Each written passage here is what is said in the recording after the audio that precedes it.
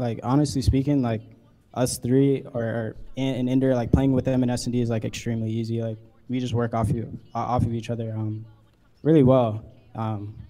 I tip that to our comms, honestly. So yeah. Mark, you gotta. I gotta say, Huke, I tip the fast planning, bro. I love that shit.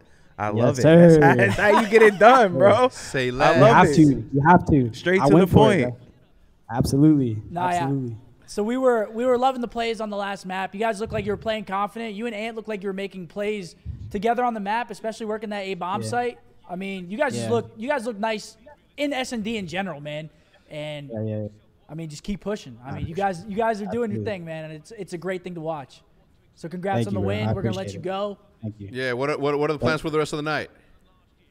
I'm not sure. I think we're gonna get some food, hang out, reset, and then get locked for whenever we play next. I don't think we play tomorrow, so You guys we got don't. some time till then. Yeah, you guys don't play till Come out Saturday. come out even stronger this next match. I like that. Well, I actually got one more question to ask. Was there any jitters going up there first time in front of the green wall? Not like really. I think for me it was like the excitement. If anything, I felt like I was really excited that series. The first time I've ever felt that much excitement in a long time. Like usually I'm pretty calm. So coming out there and like embracing the moment, it was different. But like I enjoyed it.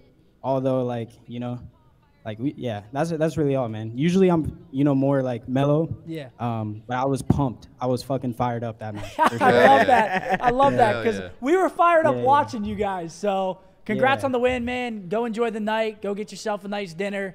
And good luck moving forward, man. You guys look Thank you. nice. Thank you.